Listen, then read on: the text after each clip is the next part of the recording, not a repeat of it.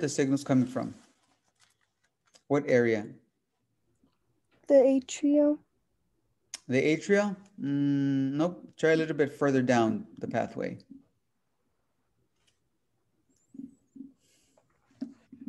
Mm, The AV node. where? The AV node.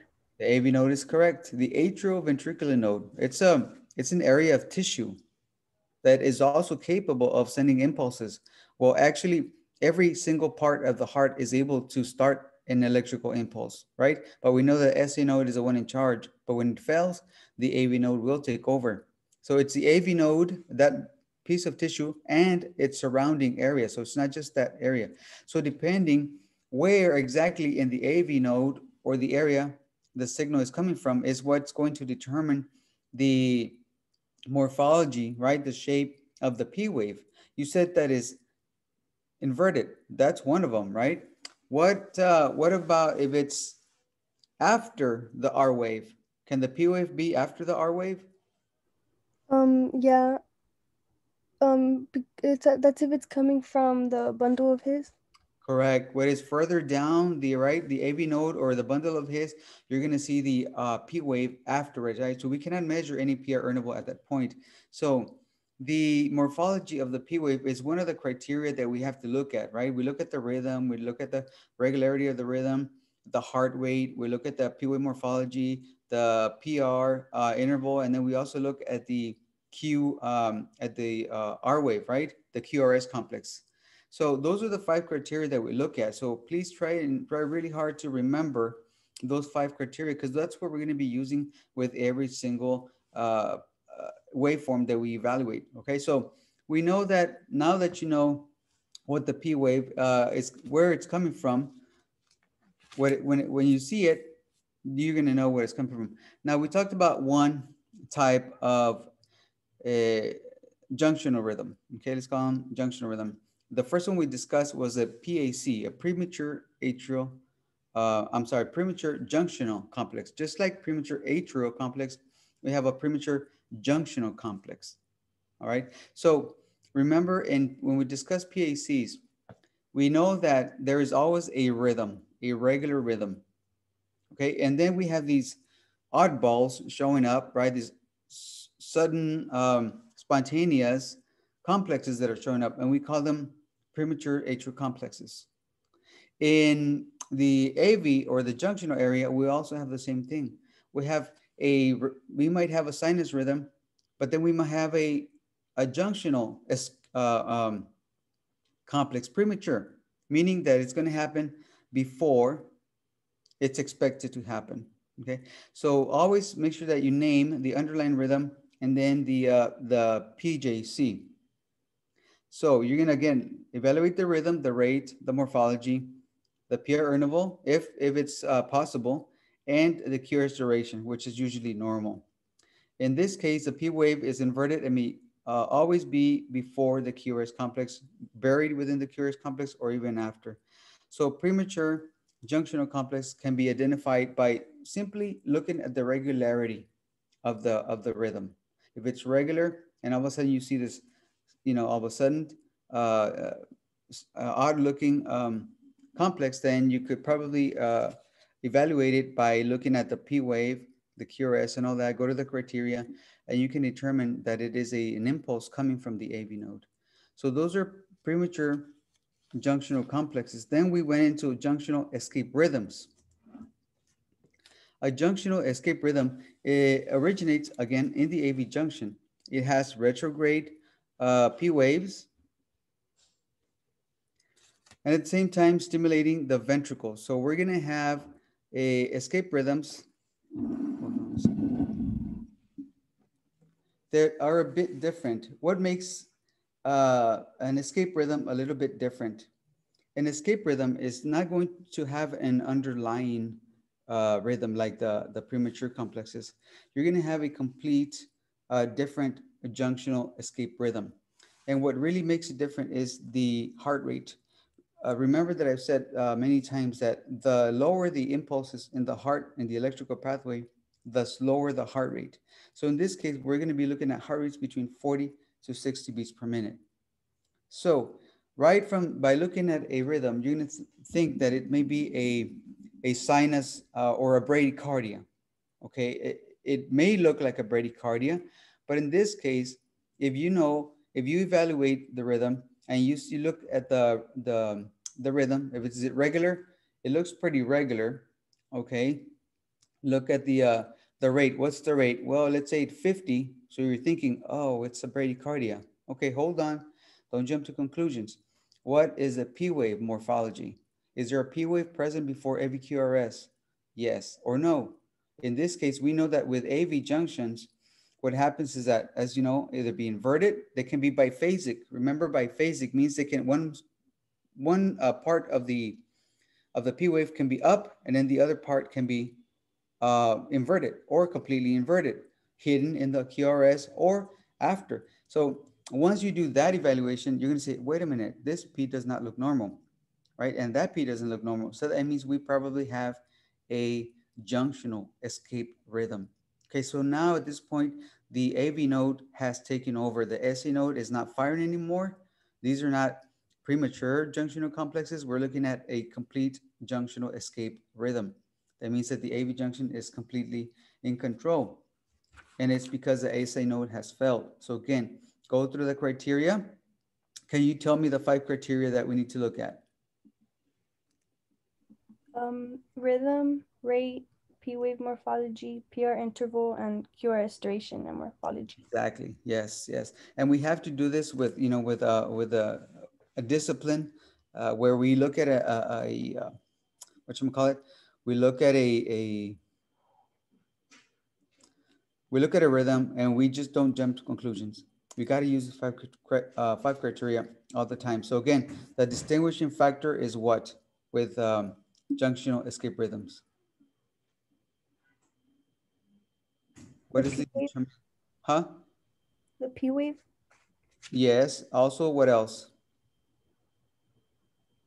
I would say the main characteristic or difference.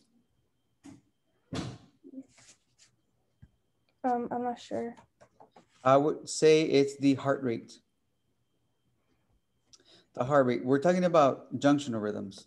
Okay, we're talking about junctional rhythms. So when you see a slow heart, when you look at it and you say, well, this looks kind of slow, and you're thinking again, bradycardia. Hold on, don't jump to conclusions. Look at it again, evaluate all the criteria, and when you see that P wave that looks odd, different, or in some shape, it just doesn't look normal, then you're probably looking at a junctional escape rhythm. Again, remember that the difference between a junctional escape and a premature complex is that premature junctional complexes are going to be isolated. It's going to be one and then 2 regular beats and then another one. You know, just like premature atrial complexes, they may come in every 4th beat or so on. So those are premature complexes. In this case, you have a complete rhythm initiated by the AV junction.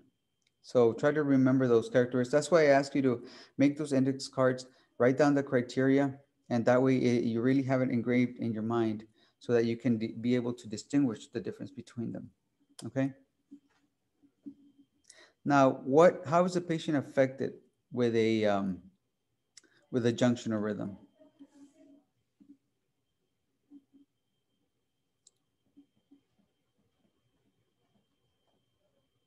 What is actually happening in the mechanical function of the heart, or what is not happening? Think about it. If you have an impulse that is starting already from, let's say, from the middle, all right, from the middle of the pathway, it's not starting from the SA node up here and traveling down and AV node and bundle of his and then bundle branches and all that. It's starting kind of from the middle. It's like somebody that's starting a race in the middle of the, you know, of the race itself. Obviously, they're going to finish faster, correct? So if they were to start again, they would probably get there faster than the one before them. Okay, I don't know if this is a good example, but the impulses that starts here in the middle will get there faster, right? Depolarize the atria going backwards and the ventricles going forward. So we have impulses Try to remember that impulses do not just travel in one direction, they travel in every single direction. So when the impulse from the AV node is fired, it also depolarizes the atria going backwards and the ventricles going downward. All right, so you have a shortened amount of um, repolarization, a shortened period. So the atria and the ventricles are not allowed to expand and refill like they should. So at the end of the contraction or the cardiac cycle, you have a shortened repolarization because they're stimulated sooner. So they're trying to expand, and all of a sudden they get another impulse, right? Expanding, all of a sudden they don't have a chance to really refill and stretch and contract. So they call it the atrial kick. Okay, so this is what happens. The heart loses that ability, that atrial kick, to be able to push, right, to increase that stroke volume to have good cardiac output. And that's what at the end of the day, I said before, it's all about cardiac output. If the heart is not unable to really expand and contract normally like it should, you're going to have decreased cardiac output regardless of what kind of rhythm you're looking at. Whatever rhythm you're looking at, if there is an effect in the refilling, repolarization, and then also depolarization, you're going to have an impact in your cardiac output. I hope I didn't confuse you anymore. Do you have any questions? No, that actually cleared up like the questions I had.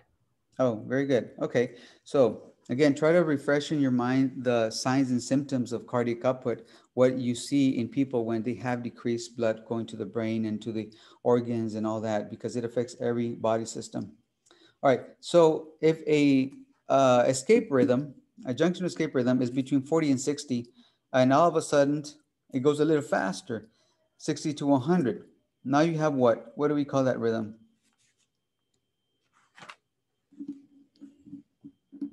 All right, you're in the expressway, you're like grandpa going 40 to 60 miles an hour. And then all of a sudden you speed up 60 to 100, you go 80 miles an hour. What did you just do? You accelerated, right? You accelerated the vehicle. In this case, the heart is accelerated. The heart is going between 60 to 100 beats per minute. That means that this is an accelerated junctional rhythm. So again, go through the criteria. What is the rhythm? Is it regular? Let's see. Yep, seems pretty regular. Okay. What about the P waves? The P waves look, measure P to P, pretty regular. You look at the rate, well, it's about 80. Okay, it seems pretty normal. And let's look at the P wave morphology. The P waves, oh, they look a little funky. This one looks kind of, biphasic. The next one looks kind of, inverted and so on. So right away you're thinking, maybe it's a junctional. Is it? Maybe. Okay, so we got something down. What about the P interval? Can we measure it? Well, here, yes, but in this one, no, because it's not visible. There's no P wave. Okay. So again, this is pointing towards the junctional rhythm. Okay. What kind of junctional rhythm? Well, let's look at the last criteria. QRS, is it 0.06 or 0.10? Yeah, look pretty normal. They all look pretty identical. They look within the range. So you're left with those two criteria. The P wave morphology is different and the PR interval is going to vary, right? Why? Because the P wave is at different locations. Sometimes it's before, sometimes it's hidden, sometimes it's after. So then that leads you to conclude that this is an accelerated junctional rhythm, an accelerated junctional rhythm. So again, it's very important that we go through the criteria, because very easily you can say, oh, well, this is a normal sinus rhythm. But wait a minute. What's the difference between a normal sinus rhythm and an accelerated junctional rhythm? What is the difference? What would you say is the difference? Accelerated and which one? And a normal sinus rhythm. What would be the difference?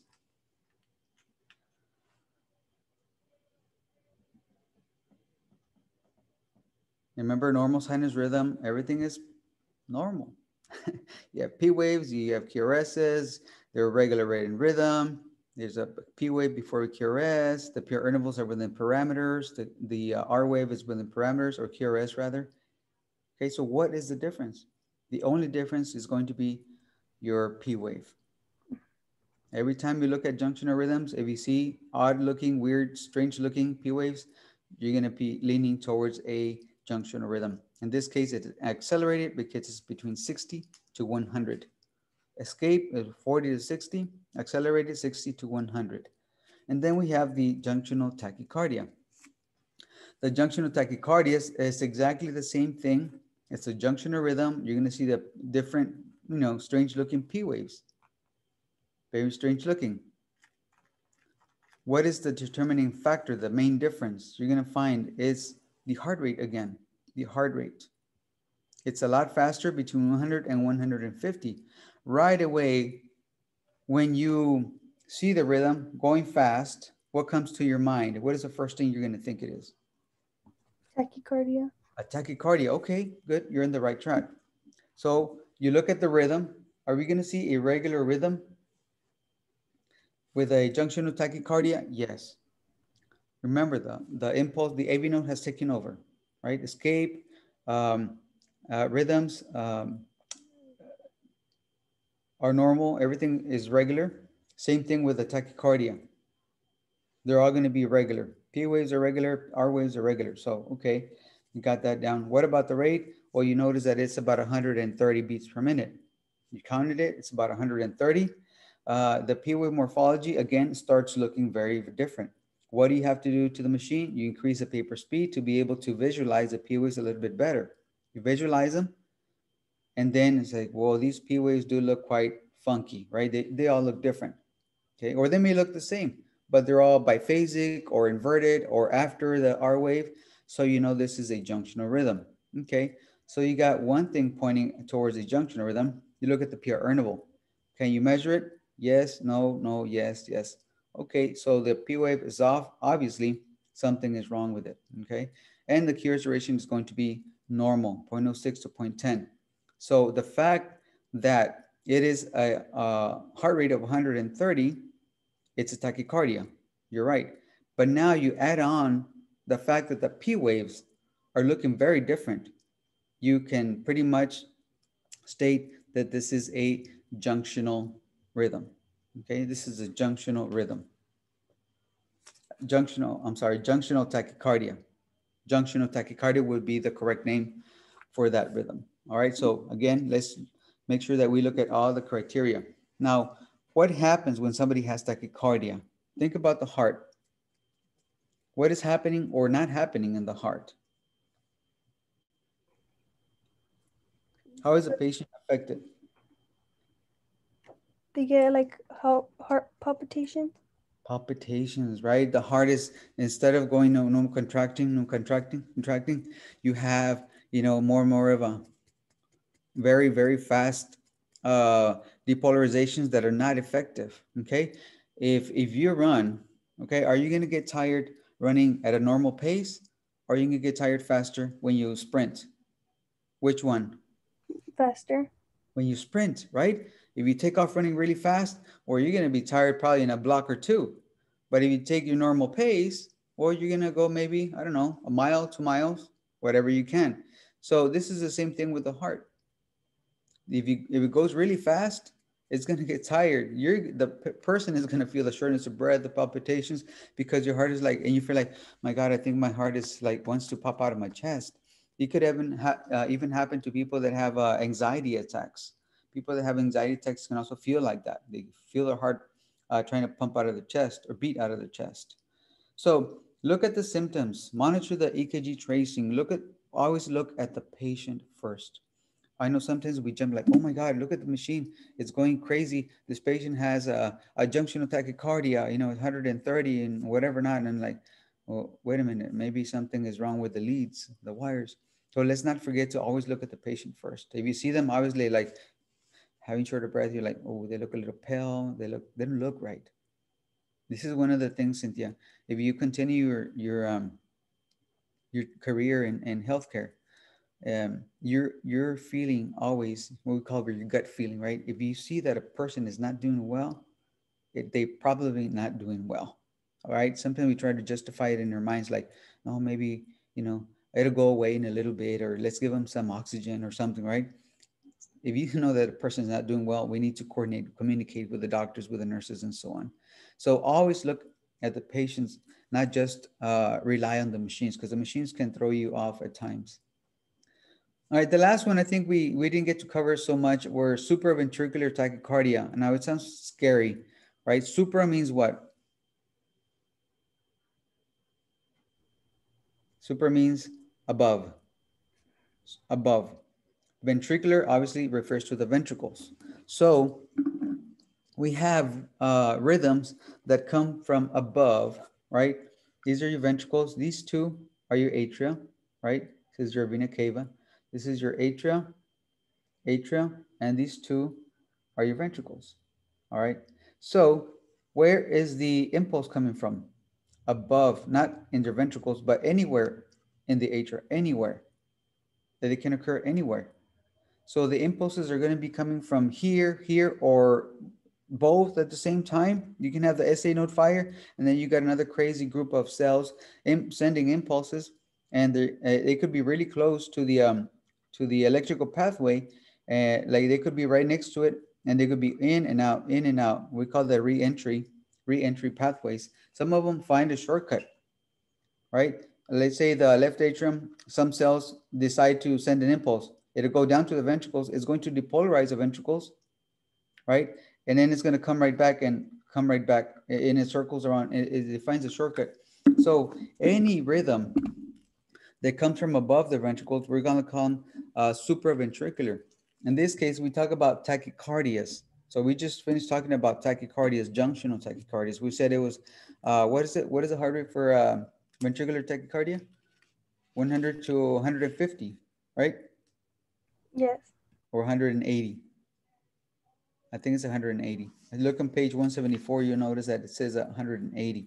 So anything probably above 180, if it's coming really fast, it's not just one single impulse coming in, from one little part.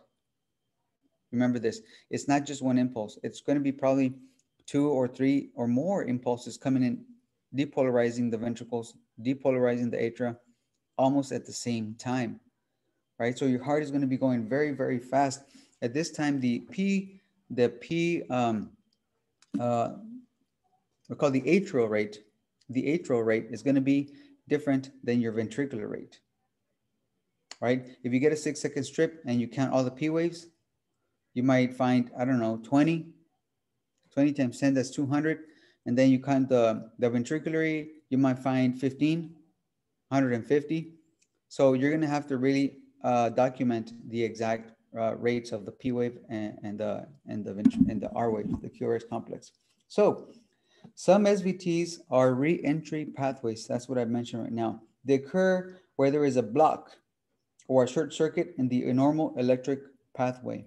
So for example, if a person has a heart attack in any part of the electrical pathway, let's say in the bundle branches, the right bundle branch that feeds, right, it stimulates the right ventricle. If there is damage there because of a heart attack, the signal is not going to be able to go through there because that tissue is dead. It does not conduct. Okay, so what happens? That signal will find an alternate pathway, right? It'll go around it. It doesn't necessarily go like perfectly around it. Okay, let me find, just go around it, come back over here. No, it's going to happen. It's going to just go right through it, and it's going to depolarize your ventricles a lot faster, and it comes and it starts again and it starts again. So you're going to find that depolarization is going to occur a lot faster because of this, because there's tissue or damage to the electrical pathways. Now, what damages the electrical pathway? Well, one of them obviously is heart disease, right? Having a heart attack. Sometimes medications, when they're over medicated with certain medications to help the heart, sometimes they reach a toxic level, and the electrical system goes kind of haywire. All right, it happens. What else? Sometimes smoking, caffeine. People that drink a lot of caffeinated, what do you call it, energy drinks. Sometimes your heart can go so fast that it will lose its rhythm, and you'll have the cells that are in the heart. Okay, they're very excited. You can think of the cells in the heart like, uh, you know, uh, a room, like, I don't say a stadium, but a room filled with a lot of hyperactive people. They're just very, jumpy. They're just waiting for action. That's what these cells are. They're just waiting to be initiated and stimulated so they can start the complete process. Right. So supraventricular tachycardia, it could be um, any type of rhythm that originates from above the ventricles. And we talked about a few in atrial arrhythmias. I don't know if you were in that class, but we talked about atrial, what is it called? Atrial flutter, atrial fibrillation. Those are the two rhythms that are very common. Atrial fibrillation more common, but they're also very dangerous. And yesterday, or Monday there, I spoke about Wolff Parkinson's White syndrome, which is a type of SVT. There's an extra electrical pathway between the atrium and the ventricles. It's kind of like a short circuit. Think about if the pathway is supposed to go down this way, okay? All of a sudden, there's a little shortcut here. So the impulse, remember, the impulses don't just travel straight into there. They travel everywhere. So obviously, one of those impulses is going to make it to that little shortcut. And it's going to, a shortcut, and it's going to beat these right here. So again, that would be WPS, Wolff Parkinson White syndrome. It's rare, but it does occur, and it's rare, but it's not that rare that you need to know about it. So, how do you know it's a WPS, right? PWS. How do you know? Well, it's distinguished by, it has a characteristic called a delta wave. The delta wave is a little curve that forms as a Q wave, QRS complex is forming. It forms like a little notch, like a little step up and down. So that is what distinguishes a Wolff Parkinson White syndrome, that delta wave that you're gonna see. I'll share a screen right now with some of those so that you can get an idea. It could be a slight curve, or it could be like a little step, like a little notch. That is considered a delta wave, and that would classify it as a Wolff Parkinson White syndrome. So a syndrome is a group of signs and symptoms. All right. What else? Any questions on supraventricular tachycardias? So the main ones are atrial flutter, atrial fibrillation, and Wolff Parkinson White syndrome.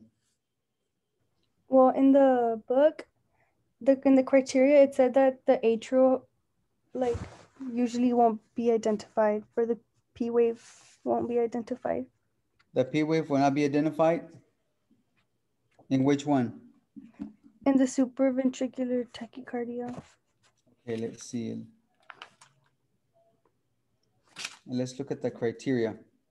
So the rhythm is going to be regular. Okay, so you're going to measure all the RRs, and they should be pretty regular.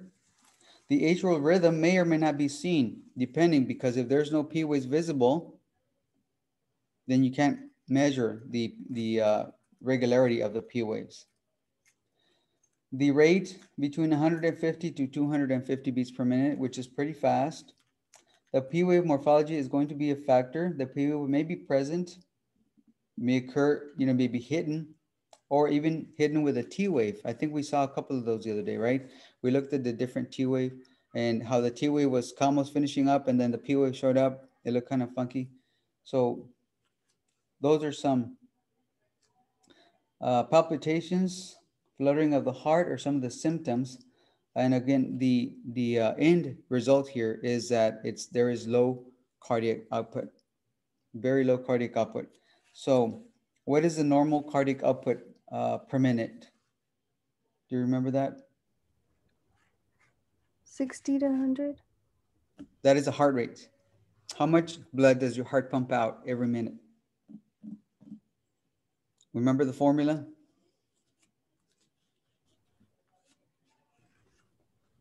Uh, 70 times your heart rate.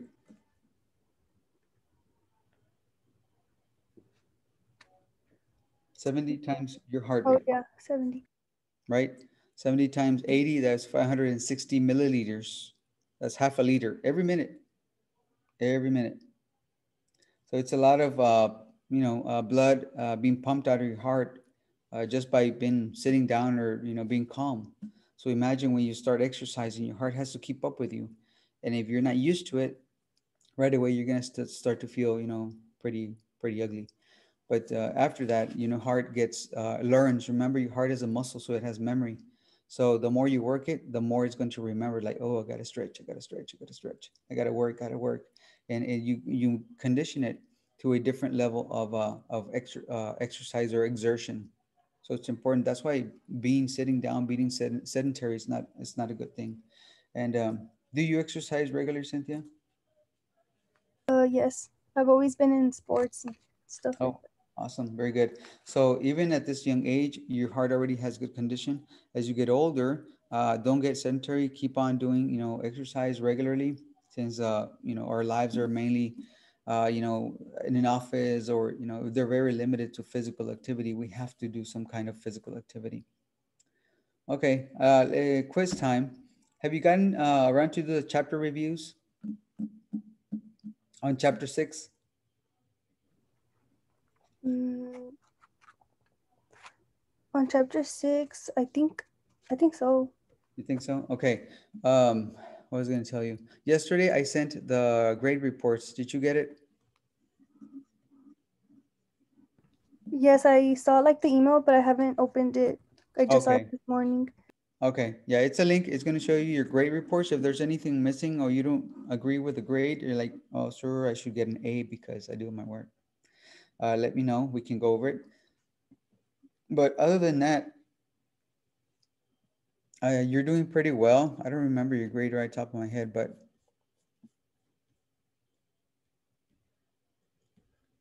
let me log into the website.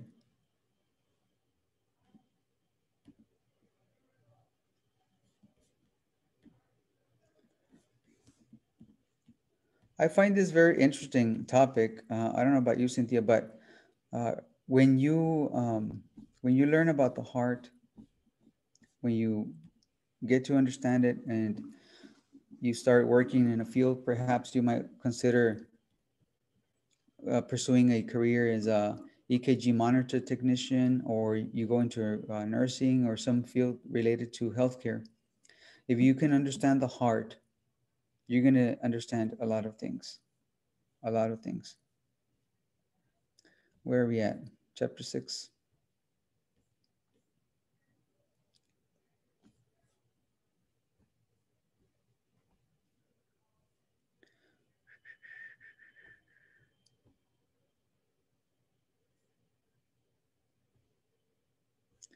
We are talking about sinus arrhythmias. No, we are talking about junctional arrhythmias.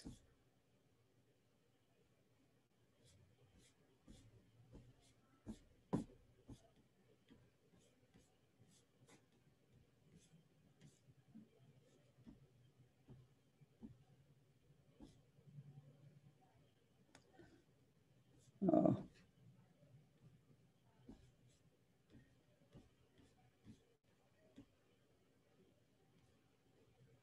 oh, I know why. I was in the wrong chapter. Hello.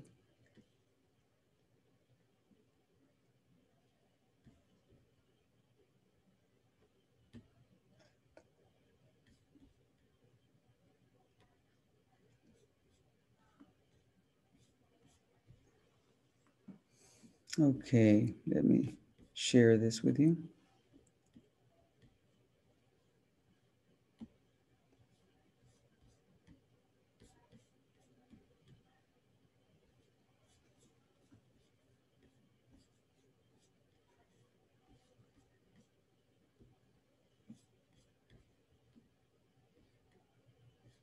Okay, what can you see the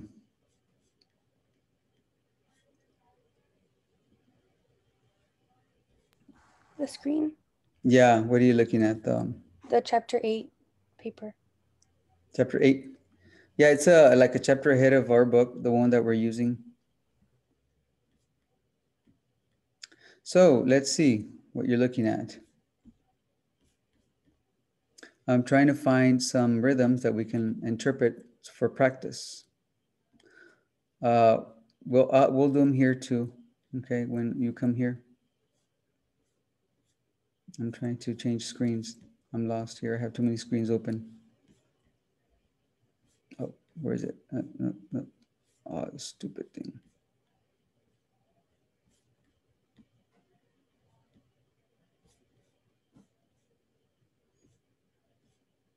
Oh, where is it?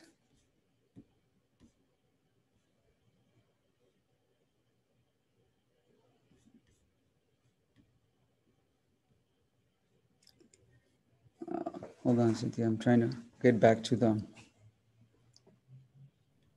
Okay.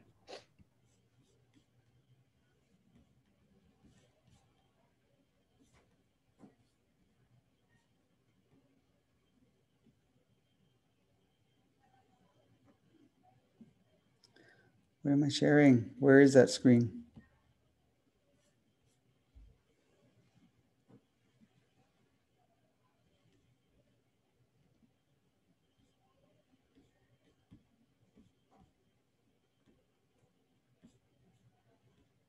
Why can't I see it? I can see it on mine. Oh, hello. Here it is. I see it now. You see AV junctional arrhythmias, right? And AV blocks. We're not into AV blocks yet, but so this book actually, it's like I said the other day, it's another book that also has a lot of very good. It's very good about actually explaining things. So it's very, very good. Um, I like the other one because it's a little bit shorter, more condensed, but at the same time, oops, what am I doing? So this one explains, right? It gives you an example. So this is a normal sinus rhythm with one PJC. Where is a PJC?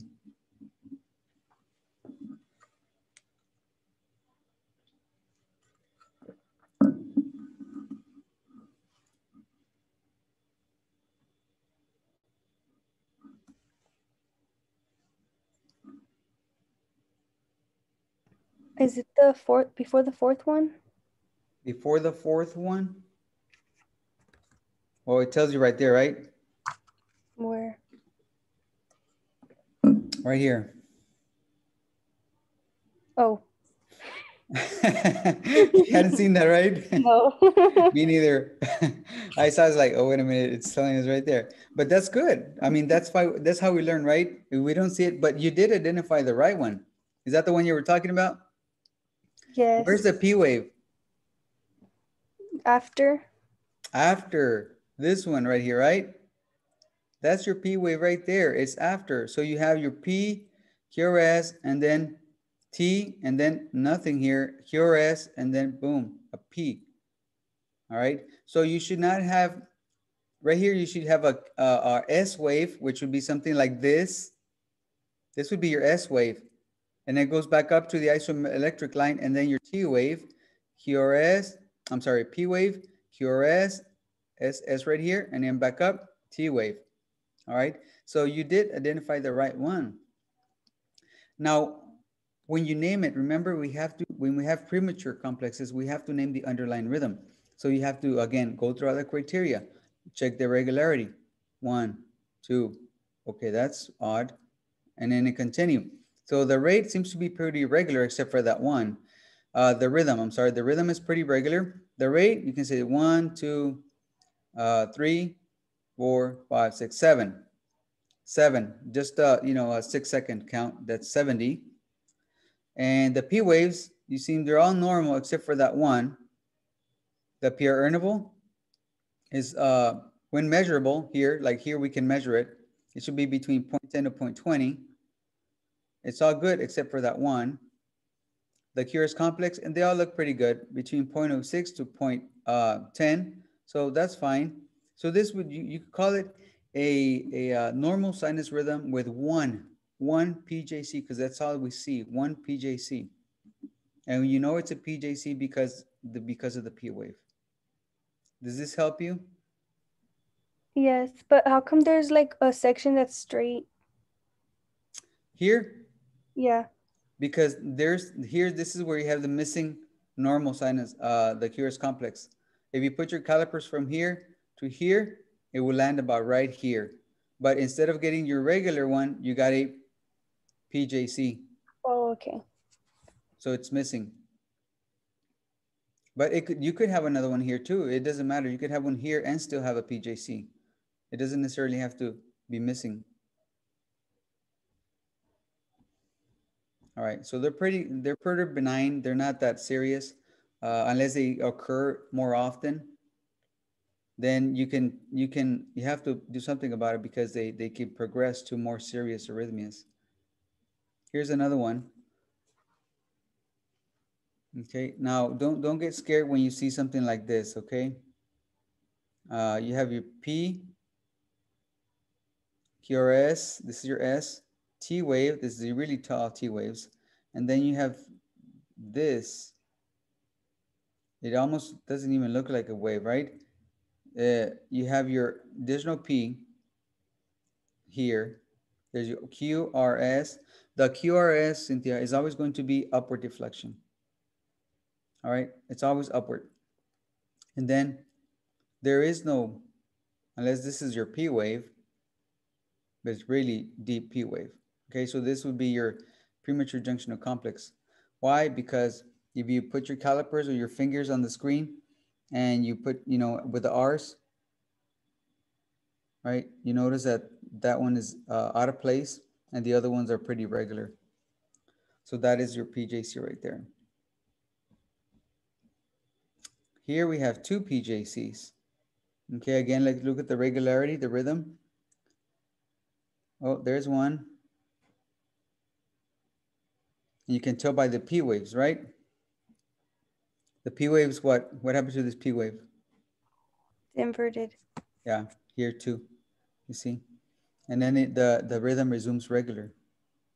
So these are premature junctional complexes that are showing up. These are signals that are coming from your AV node. They're traveling back upward. So you have a retrograde signal with a P wave.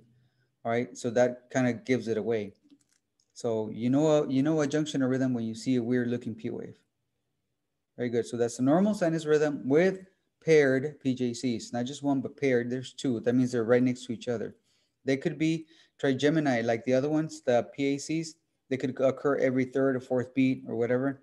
Then you call them a bigemini if it's every two beats. Or if it's trigemini, if it occurs every third, after the third beat, and so on. But these are paired PJCs. So right now, what is this telling you? What would you think right here? What is it? What is the heart telling you? The SA node is firing, and then the AV node is firing. If it becomes more often, you see more PJCs more often, it's telling you that the AV node is trying to take over. So they're going to occur more often because the AV node is trying to take over. What is the normal heart rate of your AV node? 60, 200? No. 40 to 60. Any No. tissue, any cell in the AV area, AV node and the surrounding is between 40 to 60.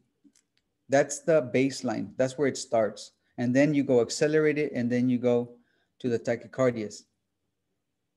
Right? So a junctional rhythm, a normal one is going to be between 40 to 60. This is when we talk about escape rhythms. So once you hear escape rhythm, you're like, oh, the SA node is gone. The AV node has now taken over.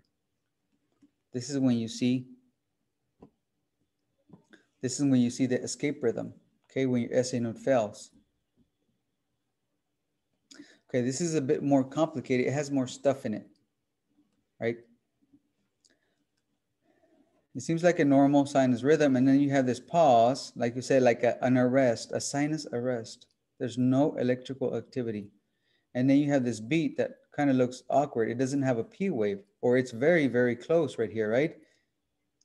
This beat is very, very close to an escape beat. Or you could just call it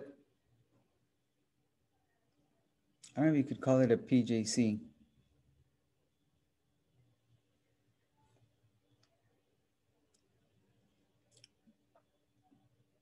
Basic rhythm, 60 beats. What is it? 30, 40, 50, 60.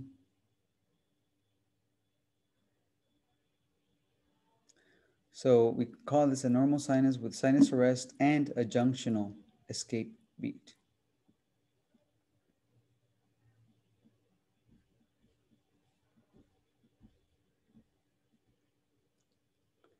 Okay.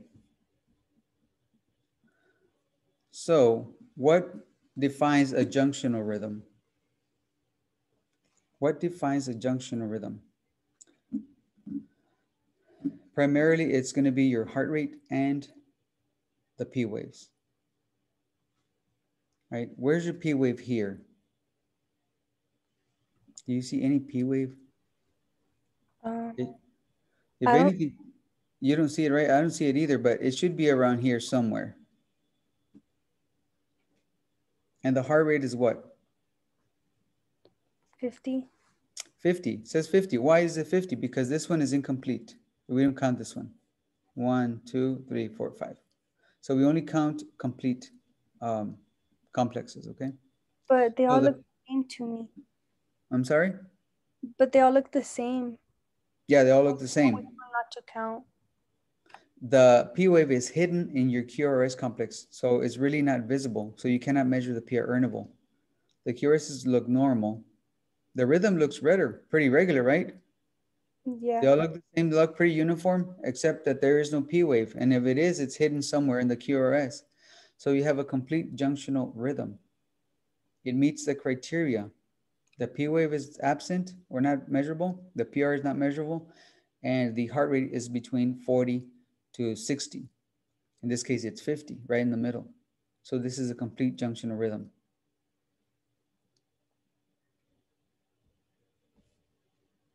See how it says here, ST segment depression? We haven't gone, there's actually a chapter that talks a lot about it. But here, what it means is that the ST segment is from here, the S wave starts here, and the T wave is over here. The isoelectric line is right here. You see this straight line? This is your isoelectric line. You follow it? What it's talking about, the ST segment, the beginning of the S to the beginning of the T wave is your ST segment. This is below the isoelectric line, and they call it ST segment depression. Now, why is that happening? There's a lack of oxygen in the heart. That's why you see ST segment depression. And we'll talk more about that later, but that just so you know that that's what it means. The ST is below the isoelectric line, so they call it depression. How about this? Where's your P wave?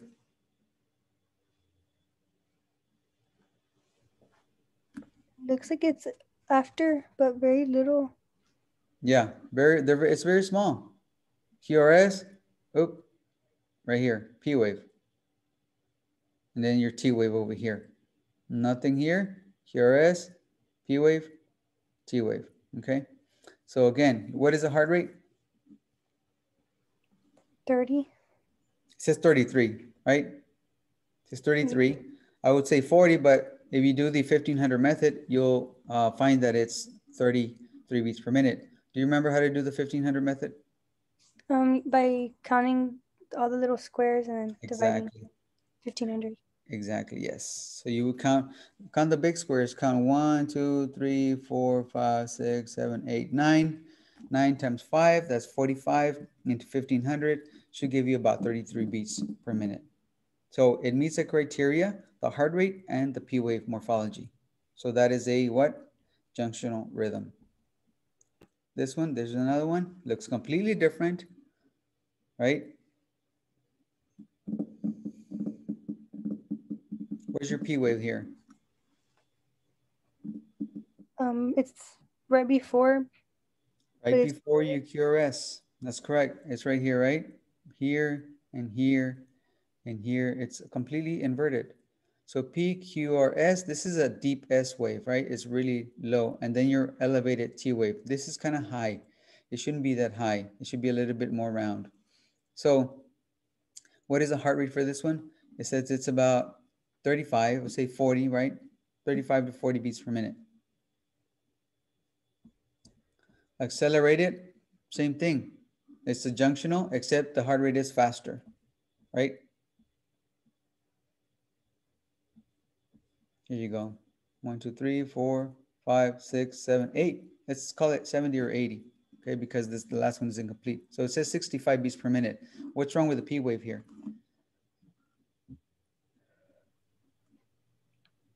It looks like there's two.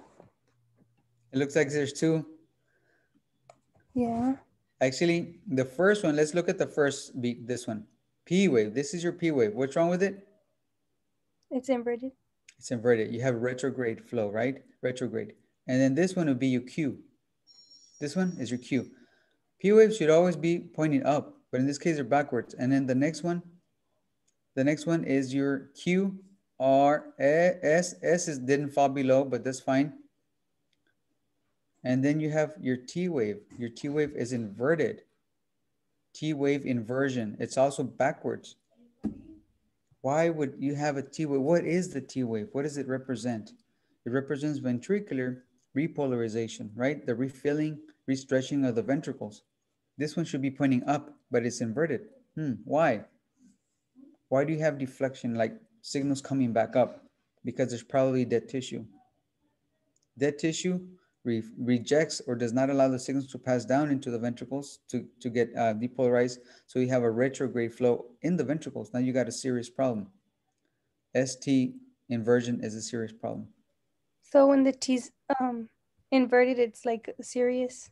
Oh yeah. Anything that with the ST segment or the T wave, that is a problem.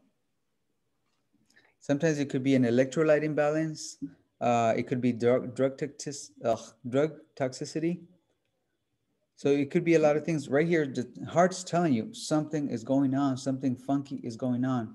It is our job to report it right away so that other healthcare professionals can take a note of it. This is a problem the patient has. You're going to take that problem and you're going to give it to the nurse who's in charge, and the nurse gives it to the doctor, and then they start doing something about it. Okay, but your job again is to report it right away. All right, so this is an accelerated junctional rhythm, right? The rhythm, look, it's pretty regular. They all look pretty uniform, right? They're happening about the same time. No big deal. The still P waves are inverted. And then in the very bottom, the comment says ST segment elevation, because remember the isoelectric line should be about right here. So if you make a line with the ruler from here to this next one, you're going to see that this ST segment is elevated. It's above the isoelectric line. We saw ST depression below it, right? And then your T wave up here. In this case, it's the other way around. We have a ST elevation with T wave inversion. If you look at it, look at this peak, and then what does it look like? If you see this, what does it look like to you? What does it look like when you see this part? Just the QRS and this part. It looks like a little chair, right? Yeah. Have you ever seen a tombstone from the side? Yes. A tombstone? Yes. No? Okay. Well, in cardiology, we call this a tombstone because what it means is that the person is probably likely having a heart attack. There's tissue dying. So it's kind of related, with death. Oh. So tissue death right here. And this one goes higher and higher. Could So serious if your problem. tissues are dying, then you can get a heart attack. No, you get a heart attack and then you die. So like if your tissues start dying, there's no way to fix it. Uh, well, yeah, there's several things that we can do for someone that's having a heart attack. See, the difference between a heart attack and what we talked about in CPR class, we talked about cardiac arrest. People can get heart attack, right? All these arteries, right, or veins that are here, and they're feeding your heart with blood, with oxygen, nutrients, and all that, so your your heart continue to function. If let's say there's an arteries that are clogged around here, right? And there's no more blood flow going to the tissue around it. Well, what happens to that tissue? If there's no more blood flow going to it? Well, I don't know. It's like It's dying. going to die. Exactly. We call that an infarct, right? An infarct means the tissue is dead. So when the signal, the impulses are coming down to stimulate it, they run into this dead zone. And you're like, oh, the signal gets rejected. It comes back up. So you see an inversion, right? An inversion of the T wave. Does that make sense? I have to, when y'all come in here, I'll try to illustrate it again so y'all can have a picture in your mind of what's going on in your heart. It's not only the electrical activity, but also the muscle is reacting to the electrical impulses or not reacting, depending what's going on. Accelerated. This is very neat. Look, very clean. What's wrong with that picture? The P wave, The P wave is what? like not visible. Not visible. It's hidden somewhere. You can't really see it, right? The ST segment is also a little bit below the isoelectric line. It doesn't say on it, but it's a little bit, okay? So QRS, this is your S wave, okay? And then your T wave and so on. And the heart rate, we see it's about 3, 4, 5, 6, 7, 8, about 80 beats per minute, more or less. It says 68 here, but it looks like 80 around there. Oh, you count this. Oh, I'm sorry. You know what? There, the 3 marks starts here. So you count here. 1, 2, 3, 4, 5, 6, 7. So about 70. It says 68 here. I was counting all of them, but if you count from this line to this line, it's 3 seconds. From this line to this line is 3 more seconds. So this is the second strip. So this one doesn't count. You got it? Yes. All right. Very good. Moving on. We were talking about accelerated. Yeah, accelerated. This is because it's over 60. 60 to 100 is accelerated. Although it's a normal heart rate, but they call it accelerated. Now, I don't like this word paroxysmal, okay? I don't like it because it's, I don't know, it's hard to find a meaning to it. For me at least, it's hard to associate it with anything. We call them SVTs. In this book, calls them supraventricular tachycardias. Here they call it paroxysmal. Paroxysmal means that you don't even know where it's coming from. Like you don't know where it's coming from. Well, really, we don't know. Supraventricular tachycardia just tells us it's above the ventricles, but we don't know where it's coming from, right? Now, if you look at each waveform, you could probably kind of get near it, depending on what it looks like. You can kind of get an idea where the signal is coming from. But paroxysmal means that we don't know where it's coming from. It's unknown. So it's a tachycardia is going to be over 100 beats per minute. So this one, they call it junctional, paroxysmal junctional tachycardia, because they don't know where the beat is coming from. But we can tell, or look, where they look at the P wave, where do you think the impulse is coming from? The AV node? Yeah, around the AV node, right? It's on closer to the atria because you can see an inverted P wave. And then you just measure, count it, go through the criteria, and you can determine more or less. Very good. Very good. Okay, this section goes into heart blocks. We're not there yet. It's another chapter, so we're not going to go into that. So let's go into the practice ones.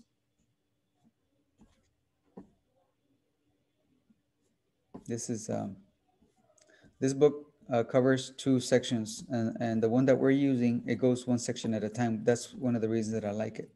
It's separated. But you could use this as reference too. Okay. What is this? Figure 8.1, strip 8.1.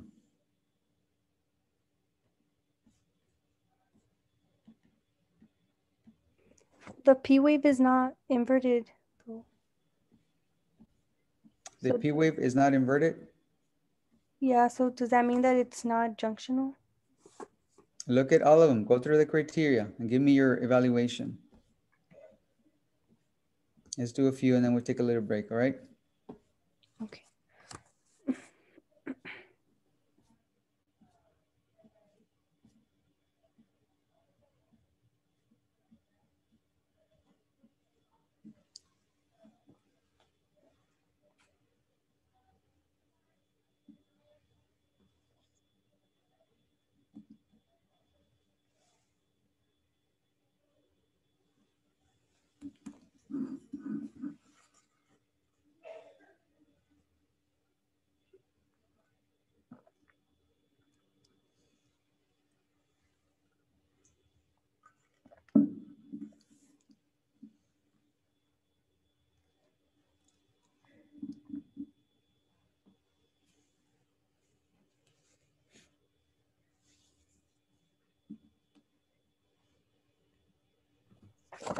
Is it accelerated junctional rhythm?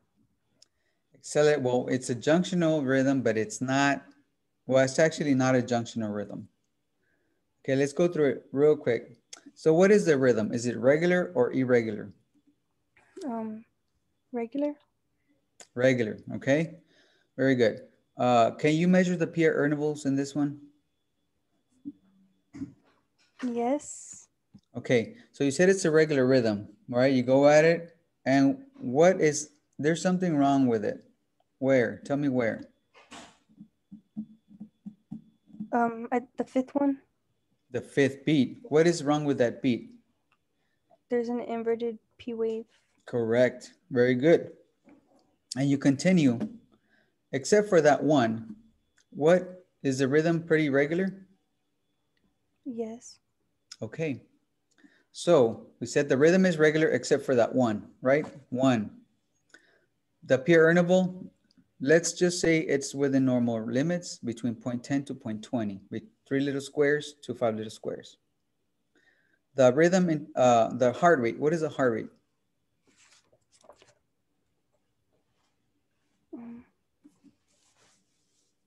Remember, only count the ones that are in between the 3 second mark.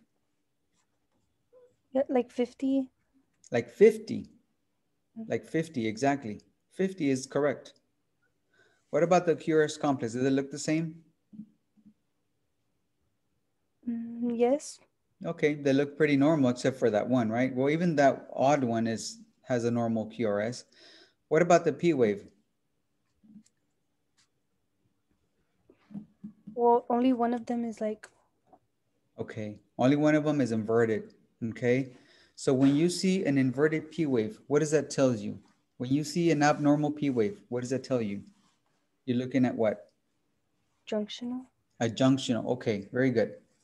So you got the junctional part down, okay? Let's go back. If you have a P wave before every QRS and the rate is regular, okay, the only abnormal thing about this rhythm is the heart rate. You said the heart rate is 50. So what would you call this rhythm?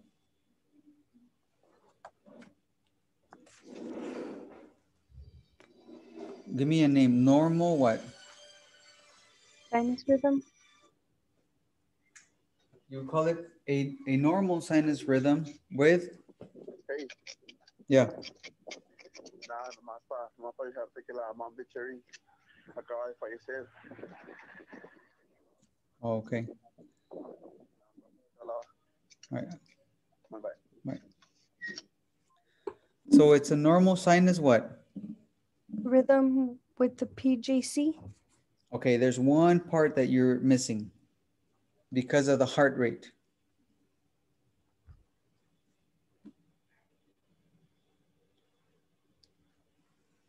What do you call it when it's less than 60?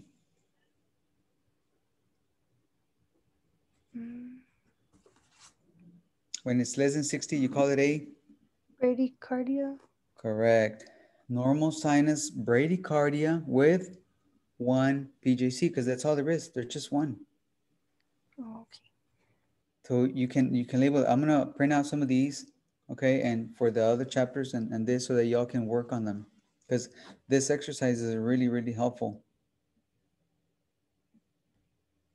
So the complete evaluation for this would be sinus bradycardia with one PJC,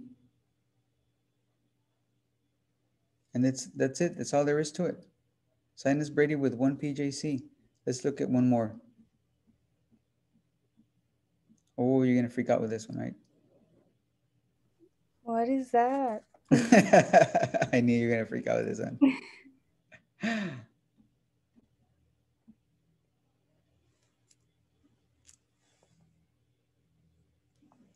Okay, let me break it down for you. I'm gonna break down the first wave, okay?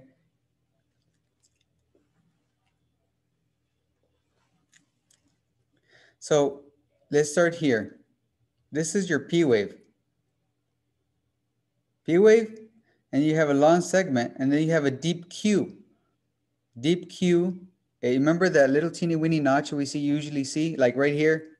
Well, actually not visible here, but it's usually very, very short. Okay, very short, like right here, and goes back up.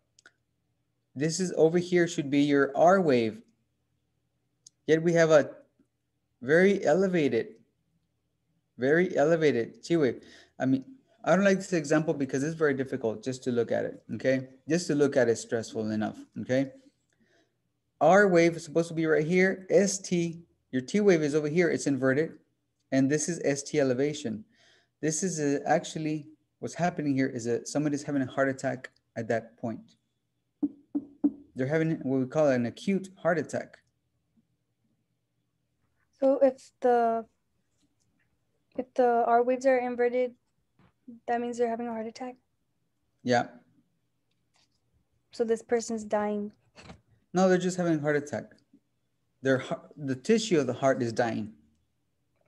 The person themselves are not dying yet.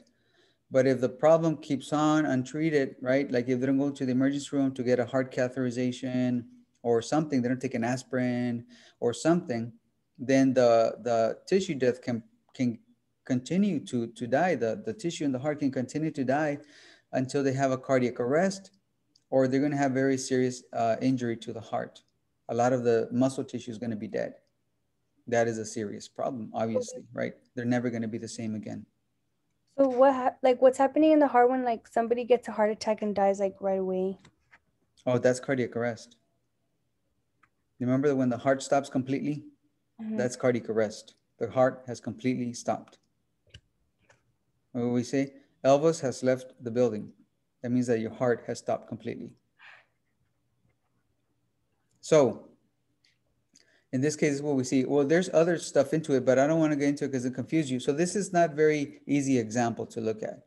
But when you saw it, it's like, oh my God, what the heck is that looking at? You thought this was the R wave, right? Inverted. Yes. This is what we call a deep Q wave. A deep Q wave or a significant Q wave that is taller than your R wave over here. Your R wave is very visible. And then your ST segment and ST elevation with inversion. This one also has what we call a first degree block. The impulse is delayed. You see how the PR interval from here to here, how many little squares is a PR interval supposed to be? Between what? Between 3 to 5 little squares. Here we have 1, 2, 3, 4, 5, 6, 7 little squares.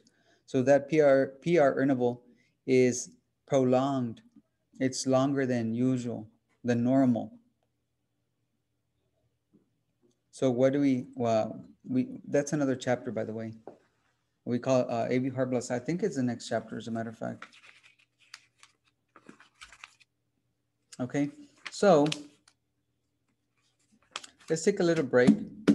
All right, and you can keep on looking at these, and I'll give you the answers. You know what? When we come back, I'm going to give you this one. This one's a little easy. 8-3. Okay, so you can work on it, and then we'll come right back. Take a little break. Okay. Okay.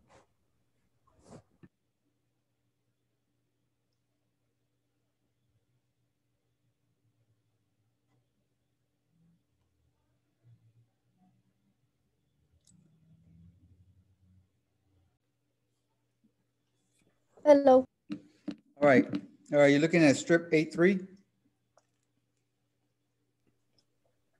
What? Strip 8-3. Oh, yeah. Have you evaluated it yet or not yet? No, I just got back. Oh, you know what? That's too hard. Let me give you another easy one. Okay, let's do the next one. That one. Go through the criteria. What's the rhythm? Is it regular or irregular? Well, it looks regular, but just with sinus arrest. Very good. Sinus arrest is correct. Very good. So it's regular? Yes. Okay. What about the PR interval? Does it look normal? Yes. Yes. Okay. What is the rate?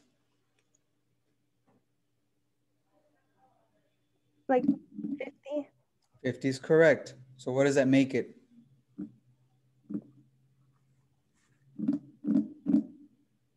Any heart rate below 60 makes it a what? Bradycardia. Correct. Very good. So the rate is 50. It's a bradycardia. QRS complex, how do they look? Is it between 1.5 and 3 squares? 3 little squares? Are they look pretty normal, right? Yeah. The QRS complex? Okay. Last thing, what about the P wave? Is there a P wave preceding every QRS? Not the fourth one. Not the fourth one, exactly. So what does this make it? What kind of complex is that? A a junctional. Exactly, a junctional. How many junctionals do you see there? Just one. Just one. Okay, so remember, when we have a rhythm that we have a P wave present before every QRS, for the most part, except that one, we call it a sinus rhythm, right? Sinus, because the electrical impulse is coming from your SA node. So in all the beats except for that one, you have a sinus, right? A sinus rhythm. So we call it a sinus what? Because of the rate, we call it a sinus what? Bradycardia. Sinus bradycardia with what? Sinus arrest. Sinus arrest, correct. You're right. Sinus arrest and PJC. how many? One. One PGC. It's exactly what it is. Okay, very good, very good. Look at you getting the rhythm of this. I feel kind of smart. I'm telling you, if you know this, Cynthia, you're probably you can understand more things that most nurses won't understand. Okay, because in evaluating rhythms, not everybody can do it. Okay, not even RNs, not even LVNs, and sometimes not even some doctors. Like they forget about it, right? They can tell basic rhythms, but evaluating a complete 6-second strip, it's a little bit more challenging. So it says a sinus brady with a junctional escape beat after a pause in a basic rhythm. So you have that sinus arrest pause. Okay, let's see, a ver cómo andas. Andas muy. A ver, vamos a ver. Let's do this next one. This is a super easy one. Well, it's tachycardia. Very good. Yes. Just looking at it, right? Yeah. What's the rate? Give me the rate. Like 110. Okay, very good. So it's a tachycardia. What kind of tachycardia? A junctional, a supraventricular. Okay, you could call it a junctional tachycardia. You could also call it a supraventricular, but it's just a junctional tachycardia. Supraventricular, the rate is above 180, which is much faster. You could call it, you can think of super like super fast. Okay, it helps you remember. Super fast or supra fast. Heart rate is a heart rate that comes from above the ventricles and is very fast, usually over 150 or 180. So this is just called a what? A junctional tachycardia. And how do you know it's a junctional? Because the P waves are inverted. Exactly. Very good. You are smart. Look at you. You feel smart now, huh? So Yes. now when you see Grey's Anatomy, now you know what they're talking about, right? Yeah. I see this one. Let's see how easy this one is. I know it looks a little bit funky, a little bit more wavy and stuff, but don't get, uh, like distracted by the different waveforms. But let me tell you, this is an easy one, so you can evaluate it. 8-6. No, this is not one that we're looking at. No, I think that's pretty much it. Okay, how about this one, 8-7? This one.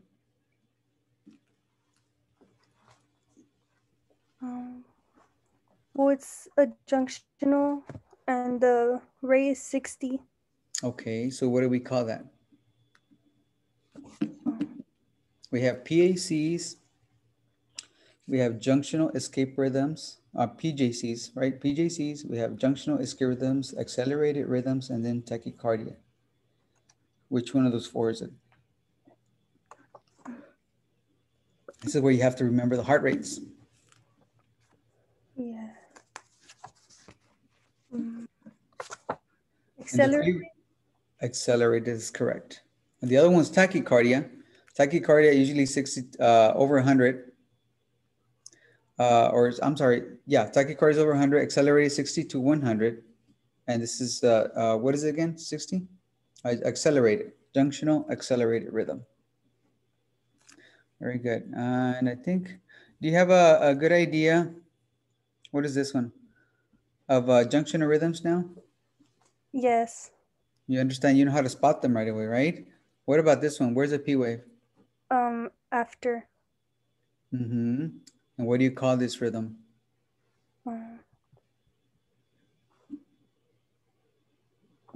Remember the four choices I just mentioned. PACs, junctional escape, accelerated, tachycardia.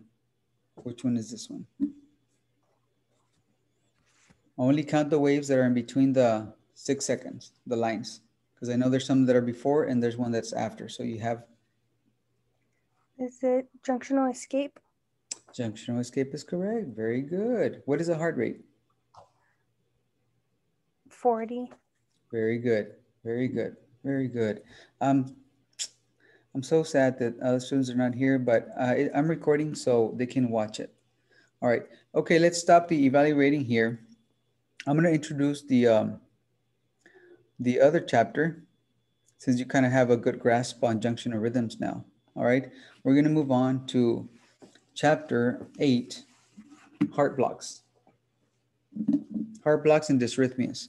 Remember, we have a deadline to meet, students, so we have to stay on track. Whether you're here, you're not, I'm going to continue to be here. I'm going to lecture, whether it's one or all four of you. I'm going to continue, and you can watch the videos so that you can have at least a basic understanding. And when you come into class, remember we are meeting on Fridays, so in person, so that we can do more hands-on practice, more the EKGs. Have you had a chance to practice EKG, Cynthia, on someone else?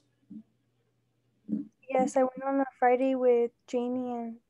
Oh, with Janie and Norma? Yes. Okay, very good. So I'm going to do it again so you feel comfortable doing that procedure. That's the easiest procedure. This is the challenging part, evaluating the rhythms. Okay, so what is the next chapter? Heart block dysrhythmias. Heart block dysrhythmias. What it means is that, remember the pathway: SA node, Bachman's bundle, AV node, bundle of His, and then we have the signal going back left and right to the bundle branches. So what is a heart block? What it means is that the impulse is going to be blocked for some reason. Blocked, not stopped completely, but blocked. Kind of like when you're going down the expressway and there's all of a sudden there's an accident and everybody slows down. Traffic almost comes to a halt, right? Sometimes it's just a detour, kind of go around it and you keep on going, but it's slowed down. And sometimes you have to come to a complete stop. This is what you're going to think about when you think about heart blocks. Traffic. That's what it's about, right? The clear, the expressways, there's nothing, there's no cars, things just flow along. But then once traffic starts to build up, it starts to slow down. And then something happens and then everything comes to a halt. That's what heart blocks are, okay? So we're going to describe various heart block dysrhythmias. Start with the first one, the first degree, and then we have second degree, and then there's two types of second degrees, and then we have third degree, and then you have complete heart block, okay? So we're going to look at those one at a time. In heart block rhythms, the electrical current has difficulty traveling, just like you have trouble traveling through an expressway with traffic on, causing a delay in or absence of the ventricular depolarization. So the ventricles are not going to be depolarized in a normal time frame. It's going to be slow. This impulse is going to be slowed down somewhere, and then it goes through, and now the ventricles are. How does that affect the heart rate? Is it going to increase it or decrease it? Is a slow signal going to increase or decrease your heart rate? Decrease. Decrease is correct. It's going to slow it down. And it can get to a point where it's so slow that you have decreased what? decreased cardiac output. Output, yeah. Exactly. So we don't want that. We need our heart to keep beating between 60 to 100 beats per minute, right? So we're going to look at some problems that occur in the electrical pathway where the signal is slowed down to a degree.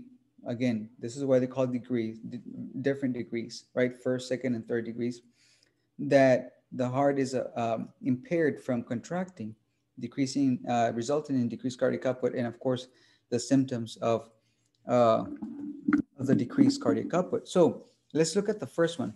First degree AV block. AV stands for atrioventricular. First degree AV block. In first degree, there is a delay in electrical conduction from the SA to the AV. So if you want to write things down, make yourself an S cards.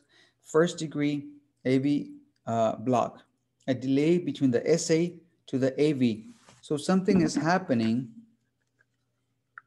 somewhere in the atria. Let's say your SA node is right here, and the signal's traveling here. Your AV node is right here, say for example, right?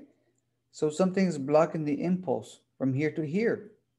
So where are you going to see the change in the EKG? Right? You have your SA node fire, boom, P wave. Look, P wave. And then this is your Q right here, R, right? You have your P wave. The PR interval is what we're going to be looking at. We said that the PR interval from here to here should be between 3 little squares and 5 little squares, which is 0.12 to 0.20 seconds. Okay, so you're going to count the squares. 1, 2, 3, 4. Obviously, this is a bad example because this is just a graphics, right? And it's not right. But if you look at the PR interval from here to here, it should be between 3 and 5 little boxes. So what's going to happen when there's a first degree block? This from here to here is going to be longer.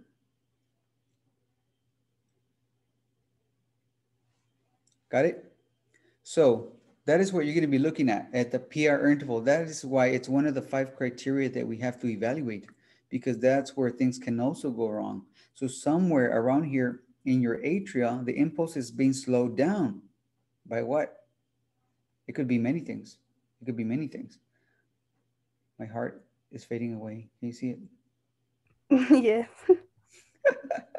It's not magic. It's I think it's the lighting. I think this light has to. Okay. I know, maybe that'll help. Yeah, if there's any kind of shadows that happen with the lighting, things start to fade away. See? Oh, wow. Look, it made it disappear. There you go. So, got it? The SA note to the AV note. This is the first degree. So, write it down, commit it to memory. Any delay in the impulse from the P wave or SA node to your AV node, which is your PR interval, is affected, you have a first degree AV block. So is the rhythm going to be regular? It should be. The P to the P and the RR should be regular. Do you get your calipers? Measure it regular. The rate should be between 60 to 100. The rate should not be affected. The rate should not be affected. If it's affected, then we're dealing with another kind of block. We'll go into it. The P wave morphology, completely normal. P waves looking up, looking nice before the QRS, everything's looking good. The PR interval is where we have a problem. The PR interval goes beyond the 5 little squares, 0.20. That is the first degree AV block. The PR interval is longer. But other than that, it's going to be the same. Just the PR interval, highlight it, make it a star, whatever you want. That is going to be the main problem with first degree AV blocks. The QRS should not be affected. Once the signal makes it through the AV node to the ventricles, the QRS should look completely normal. So no problem there. The only problem is where again? Where did I say the problem? What section of the EKG? Where the 3 little. From here to here. Yeah. What do you call this? I can't remember. PR. P to the R. Interval. This is where it gets longer. All right? It's going to be beyond 0.20 seconds or beyond 5 little squares. When that happens, you have yourself a first degree. So write down PR interval greater than 20.20 equals first degree AV block. PR interval, you can abbreviate PRI, whatever, greater than 0.20 equals first degree AV block. And that's it. And it's going to be constant. The PR interval is going to be, let's say it's 0.24, 0.24, 0.24. It's all going to be the same. Something is happening in here that is blocking the impulse from the SA to the AV. Okay. So how long does it take you to get from your house to here to Couriers Unlimited? Like, I want to say like 15 minutes maybe. 15 minutes, okay. Let's say you travel the same road all the time. If there's an accident or a detour, you're gonna have to find another way. It may take you longer. See, you have a small delay, but you found another way to come here. It may take you 17 minutes or 20 minutes. Greater than 0.20, I say it took you 25 minutes. And we're like, Cynthia, why are you late? Well, there was a traffic slowdown or an accident, right? Find your way around. That is in first degree AV block, okay? So think about that example, traffic, traveling, because that's what is happening here. The signal is traveling from your, here, from the SA node, boom, atria are depolarized. Signal continues to travel down, down, down, up to the ventricles, the AV node. Right before the ventricles are depolarized, this is what we measure from here to here, PR interval. You got it? Yes. Okay, so it's going to be constant. Remember, that's another key fact. The PR interval should be constant. Why? Because when we learn about the other ones right now, you're going to see that the PR interval actually changes sometimes. Sometimes shorter, sometimes longer, longer, longer, longer. That's going to be another one. All right, so are you looking at the book? No. No? Okay. Let's see if I can share it with you real quick. It's because it's hard. It makes like your screen really small when I have both open. Oh, really? Yeah, because my laptop's like kind of small. Small, okay.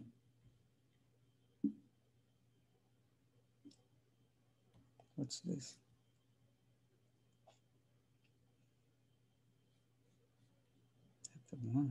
Oh, hello. I'm in the wrong chapter. We're in heart block dysrhythmias.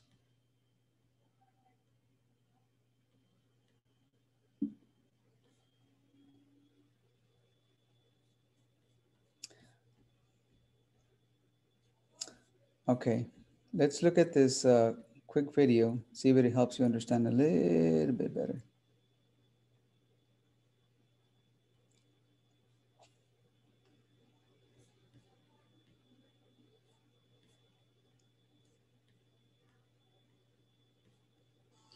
Okay, everybody, this section is still referencing the actions of the AV node and the bundle of His. So we're still talking about the issues that occur between the atrias and then the ventricles. So we're talking about that junction.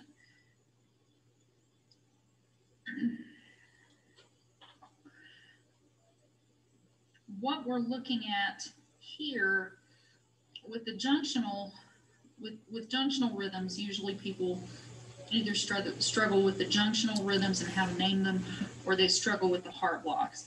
So we're going to talk about what happens here in this section that loses communication between the atrias up top and then your ventricles down here on the bottom.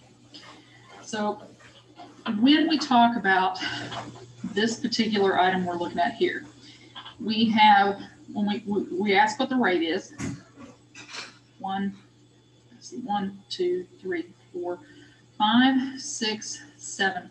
So the rate is 70. We've got that down. You do have P waves. QRS is narrow. P wave after it. That's the same across the board. So the rhythm is regular and you have P waves. Excuse me. But what happens when you look at the PR interval? If you remember, the PR interval needs to be less than 0.20. So that should be 2. And if you look at this picture, find one that marches out, kind of links in. Right here's a good one.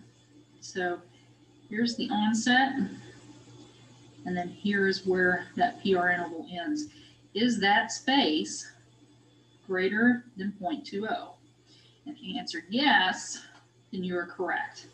No? All right, so what we did here is we just cleaned up the picture a little bit. Remember, we're talking about atrias up here and then your ventricles down here. So with this problem where you're seeing this increase in the PR interval to greater than 0.20, you're really seeing an issue with the way that electricity is being conducted between the AV and the bundle of His to get it down here to the ventricles. So if you're dealing with this, you're going to have a loss of communication or a drop or a sustained drop in communication between the atrias and the ventricles. So it's slowed down. So what we're saying here is that this AV node is conducting the electricity, but he's taking a little bit longer than normal to make that happen. As a result, that PR interval gets lengthened. People can live with this without any issues. This is just the first in many heart blocks that can occur. So this is our first heart block, and it is called a first degree heart block.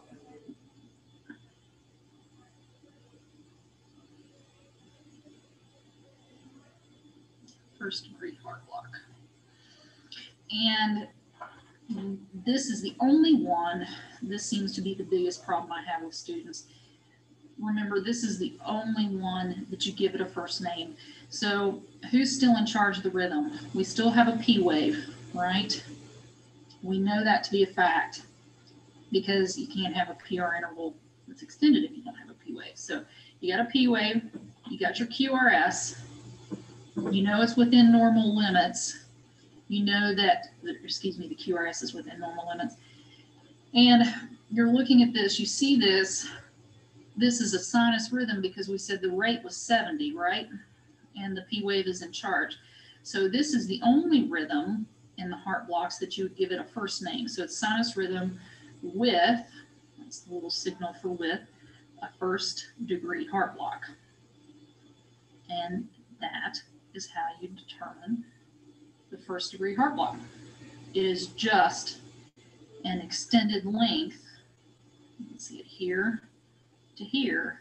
It's greater than one big block. So that means that it is a first degree heart block.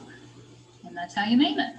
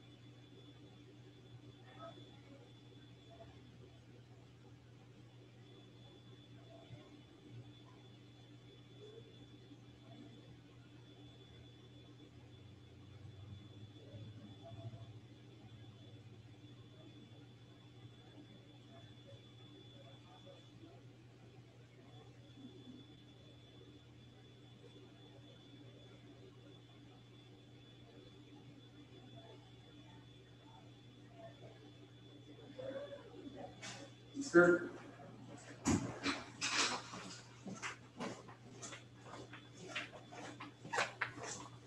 Cynthia, are you there? Yes. I'm sorry, I left for a minute. What do you think about first degree AV blocks? Well, they're pretty simple to just like point out. Spot. How are you going to spot them now? What's the main characteristic? When they're more than 5 blocks. 5 little blocks, right? 0.20 seconds. Remember, each big block is 0.20. Each little block, it's 0.04. So you count the little blocks and multiply it times 0.04, and that should give you the duration. If you have 10 blocks, 10 little blocks, you multiply times 0.04, that'll give you 4 seconds, right? And so on. So all you got to do is measure that PR earnable. And in first degree, remember that it's constant. That PR earnable, if it's 0.24, it's going to be 0.24 for all of them. And that's your first degree. So that was pretty easy, right? Yes. Okay, well, don't get too confident because it's going to get a little bit more complicated. It's not complicated, it's confusing because they all sound the same. So, where are we? Okay.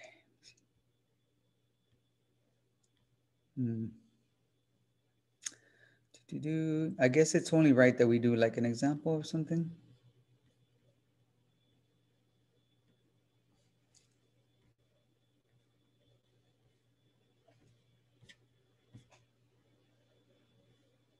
I'm trying to look for an example for you. Time goes by so fast.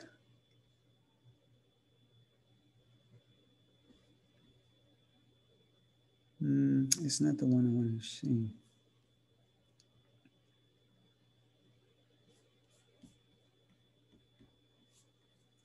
Let me just go back and share the book.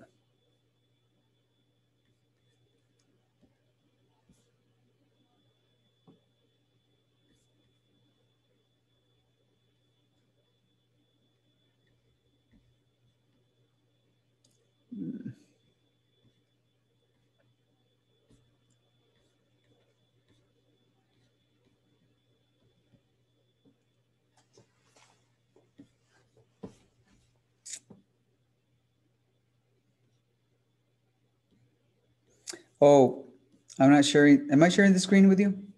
The videos? You shared the video with me, but you're Oh, not right now sharing. I'm not sharing anything. Okay, I want you to see this real quick because so you won't forget. Bless you. No, that was my dog. Oh, bless your dog. Bless your dog. Okay, let me see. Okay, so the links right here, you can click on them and it'll kind of give you help you to remember. They're I don't know what they call them. Is it not pseudonyms, acronyms? No, there's another word for it.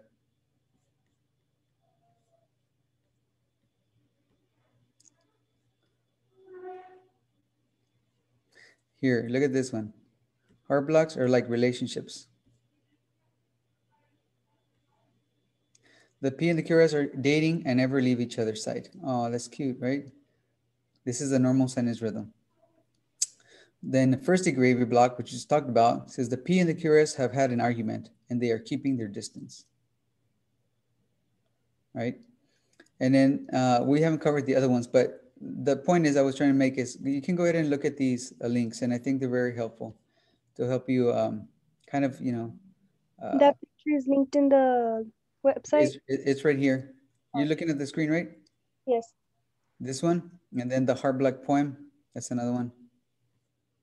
I think they help you remember things. If the R is far from P, then you have a first degree. If the R is far from P, so the P's over here and the R, so it kind of rhymes. You get it? If the R is far from P, then you have a first degree. It's supposed to be a little rhyme. And then we're going to go to the other ones maybe on Friday when we meet here. Okay, so we go into second degree, third degree. Second degree has two types. We call them Winky Bach, and then we call them Mobitz. So second degree type 1 and second degree type 2. This is where I tell it gets confusing with the names because type 2 has, second degree has two different kinds. And then of course, type 3. If P's and Q's don't agree, then you have a third degree. So you get it? I think these are helpful to remember, right? To identify them. Yeah. I hope the other students can watch the videos and so they can get an idea of what we're going to be talking about on Friday. Otherwise, they're going to be a little bit lost. I was looking for the book here.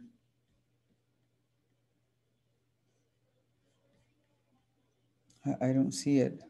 Do you see it on your screen? I don't know if you have it. Yeah, you have to go through that page and Oh, okay, okay. All the way to the bottom, just scroll down. yeah, like that, like chapter 5.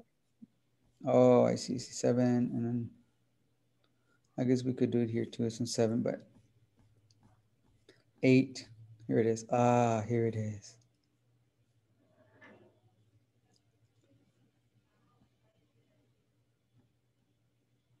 There you go. You see that now? Yes. We covered first degree. Oops, went too far. So second degree, no, we were in first degree. There we are. I want to make it bigger.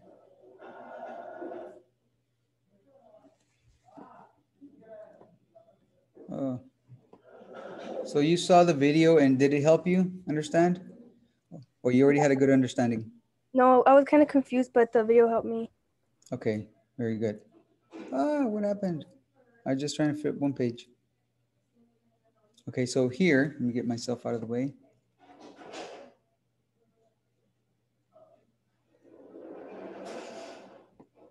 Where is the block? A or B? It's pretty obvious, right? B?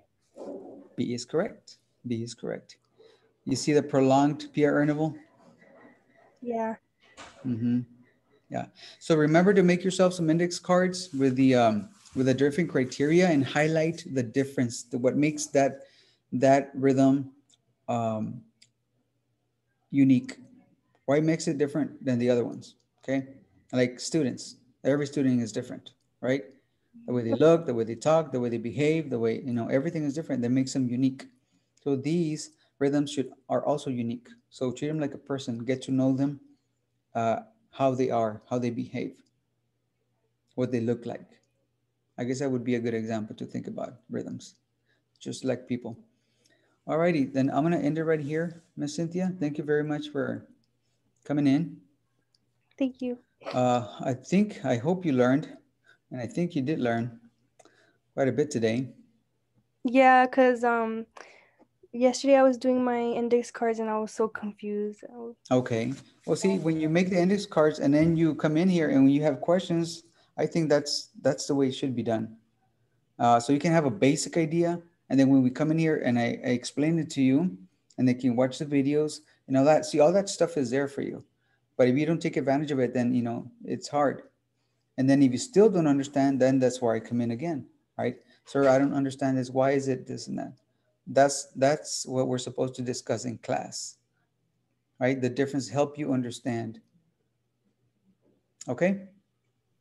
Okay. All right, so continue doing your index cards and we'll see you on Friday, okay? Please, are you up to date with your assignments? If not, please do so. I think I'm just missing the chapter 6 test because it got closed on me. I got closing. Okay, I'm gonna open it right now. Let me do that right now. And in chapter 7, I will also open it so you can start on it. Again, if you do things on time, like you don't leave it to the last minute, it's not that much. This short course is not much. It is a little fast, but again, if you devote even, I don't know, um, a couple of hours, maybe an hour a day, you should be fine. You'll do fine and you'll learn. But you got to devote at least an hour of actual assignments, doing those little activities that we have on there. That should help you quite a bit. All right, so I just opened chapter 6. Thank you. So you can start it today, and then I'm going to open chapter 7 also. Okay? Okay. All right, then I'll see you on Friday, Miss Cynthia. Thank you very much. Have a good one. Thank you. Have a good day. Sayonara.